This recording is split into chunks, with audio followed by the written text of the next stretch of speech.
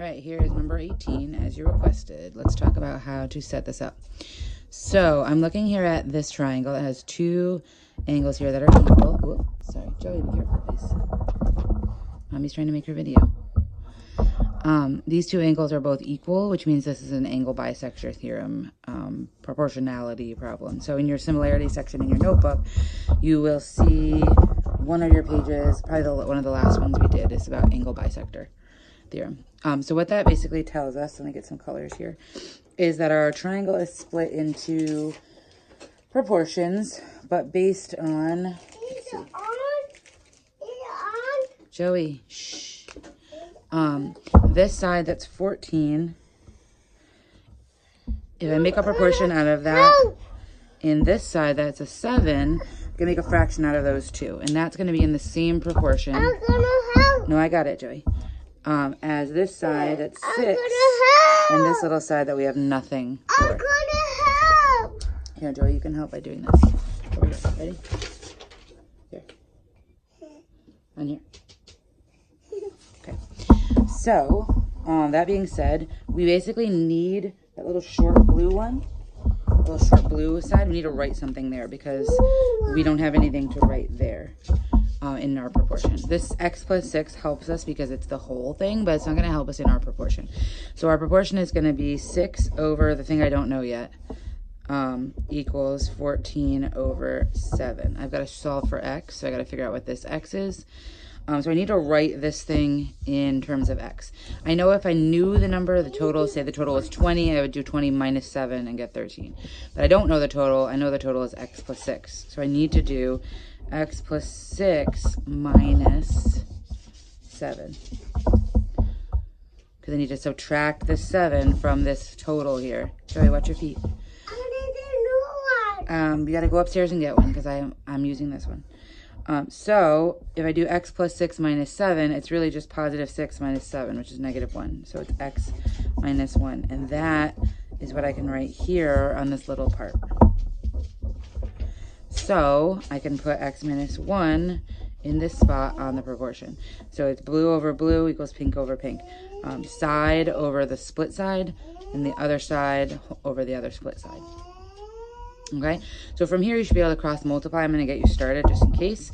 6 times 7 is 42. And then on the other side I have to do 14 times x minus 1.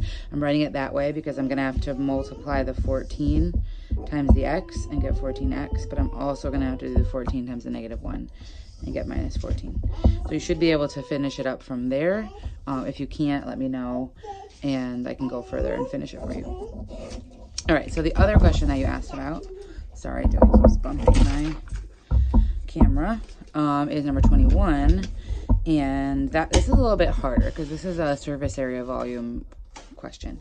So we need to know, basically we need to be able to figure out from the information given to us what our scale factor is, which is A over B, right? We know the scale factor for surface area. So I'm going to say scale factor for surface area. No, Joey, not on this paper, please. Is going to be a squared over b squared. The surface area, the scale factor for volume is going to be a to the third over b to the third, and that's on that like cute little foldy thing. It might be purple. It has like scale factor and volume and surface area on it. It has with some word problems. So this is basically how the scale factors change as you go from 1 dimension to 2 dimensions to 3 dimensions. Do not draw in there. You will get in trouble if you do that.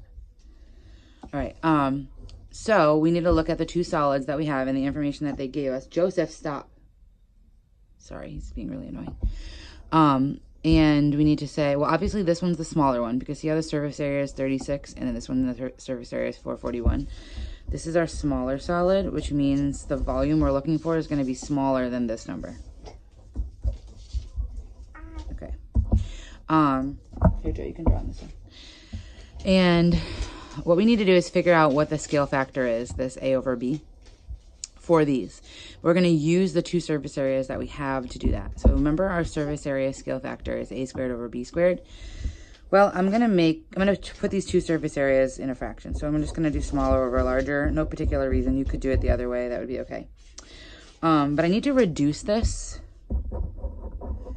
to find the scale factor.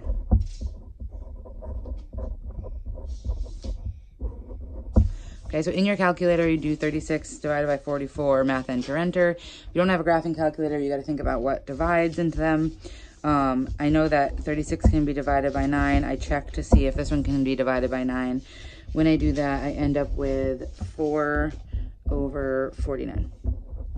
And so this is our surface area scale factor. So that means 4 over 49 is our a squared over b squared.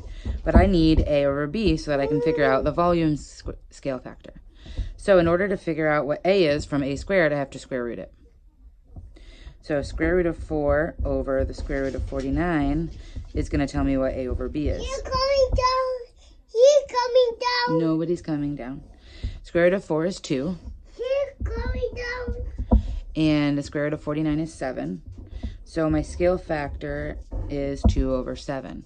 I can square that again to get the scale factor for surface area, but I really need the volume scale factor because I have one volume and I need to find the other volume.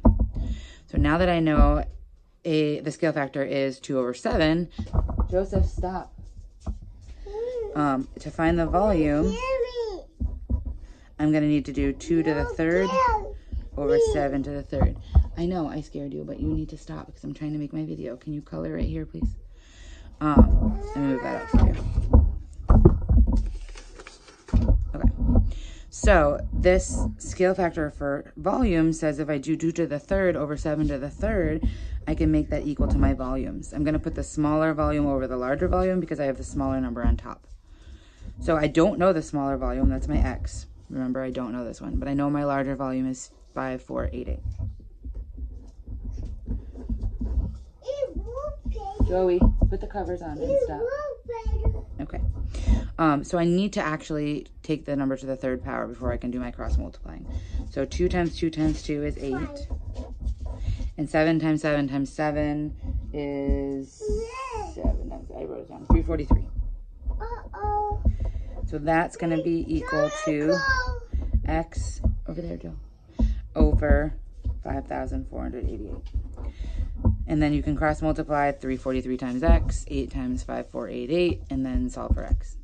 Okay, so the key here was first use the surface areas in a fraction, reduce the fraction to know what my a squared over b squared is, then square root them to figure my a over b, then use my a over b. Okay, hold on. Use my a over b to find my volume by cubing it. So hopefully that helps. Let me know if you have any more questions, and good luck.